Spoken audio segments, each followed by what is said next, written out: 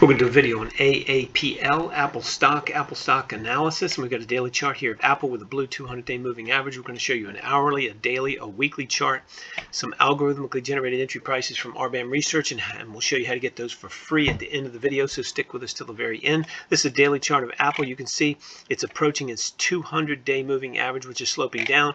Put in a bottom down here on November 9th, and it's been rallying up here ever since. You can see that it's distributing right here. This is a classic distribution pattern. It's not making higher highs. It's not making lower lows. Some people would call this a pennant, but it's just distributing. The market's uncertain as to what to do, and so it's distributing going sideways. People are taking profits through here, and it's a pretty big range. You can see 148 all the way down to, let me see where I am here, 148 all the way down to 146. Not that big of a range, actually, but it is distributing across there for the last week. Today is the 24th, Thanksgiving, and we've got algorithmically generated prices for you tomorrow for the 25th, which we'll show you in just a minute, but it definitely looks like it's distributing to me. Why is it relevant? Because we're right up against the 200-day moving average, and it looks like it may not be able to break through. Let's go and take a look at the weekly. And we can see this stock still in a bull market on a weekly chart, and we can see that it's as opposed to the daily where it's still in a bear. So this is a bull market in the weekly chart. It's put in a weekly bottom down here at 129 all the way back in June of this summer, and it's held that when it tested it here, and now it's rallying up. But you can see it's stuck between the green 5-week moving average and the red 20-week moving average. That's a negative sign, and it's got to break above the red and get the green line above the red. That's a 5-week above the 20-week and price above both of them to resume any kind of rally if we expect to get one, and I'm not sure from looking at it that we are. Let's take a look real quick at an indicator that's going to regress this. It's a linear regression of this. It's a 100 bar. Let me see if I can get it to work. So this is a 100-bar linear regression, and this is a weekly chart. So we've got a 100-week linear regression here, and let's take a look and see what's going on. You can see that it respected it fairly well here. Definitely respected it here. Again, respect. This is 2 standard deviations. This is fair value here in the middle. You can see it definitely respected it along the bottom. And so we're approaching fair value here, which is right now about the 163 level we closed, where it looks like we're going to get a weekly high about 151, 162-ish right now is the fair value. So you could get to 162 without a big deal on this, but that's going to put us above the red weekly moving average here, this 20-week moving average. So I'm not too sure about that. I'm not sure if it's going to be able to get through that. It looks a little weak. Worst case, we're going to probably break down here to about the 140s, in my opinion, in the next couple weeks, and then we'll have to see what happens and see if it can break through.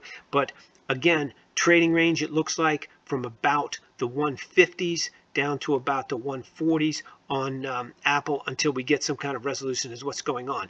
My gut feel is, let's go back to the daily.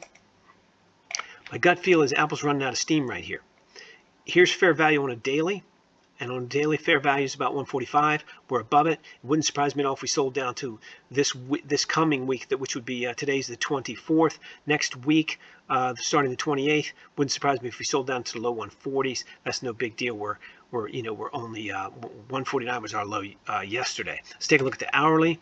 Again, we regress it. We can see respect down here for the hourly, respect here, and coming across and on an hourly, you can see we're in the lower, about 1 standard deviation away from fair value.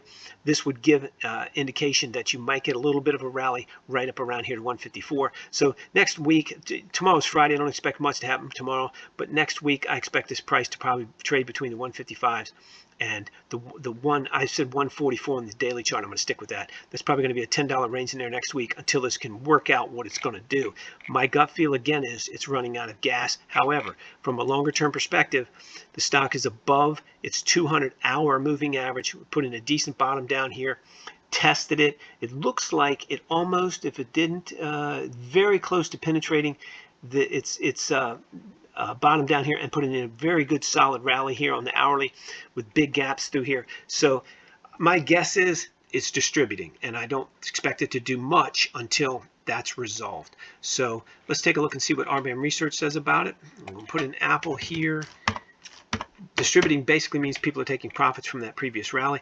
We've got for tomorrow, the 25th of November, we don't have any entry prices algorithmically. From a trend following perspective, we have a 30-day trend following. This up here is non-trend following.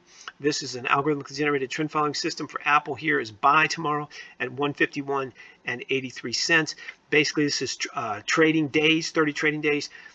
Buy tomorrow, assuming your own analysis says it's a good idea, all for entertainment purposes only, and then take a loss at the end of 30 days if you haven't made a profit sooner. So take your profits as soon as you get them and close out at a loss within 30 trading days. If you do not take a profit on the last day, you close out at a loss. Again, all for entertainment purposes only. You trade at your own risk, and this is just all my opinion for entertainment purposes. Now, let's go down and take a look and see you can get access to all we offer, 190 stocks, the major forex pairs, BTC, crypto when it's available, and the most liquid futures contracts, all updated by 7 a.m. at rbamresearch.com.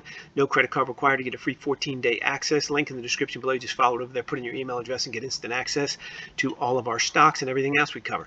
Keep in mind, everything you've seen and heard here, including our entry prices and commentaries, for entertainment purposes only. You can't use it for anything other than entertainment. You trade at your own risk, and you should always do your own analysis. If you like this video, please click the like button. If you want to subscribe, please do that as well. And if you have a great comment for us, please leave it in the comment section below.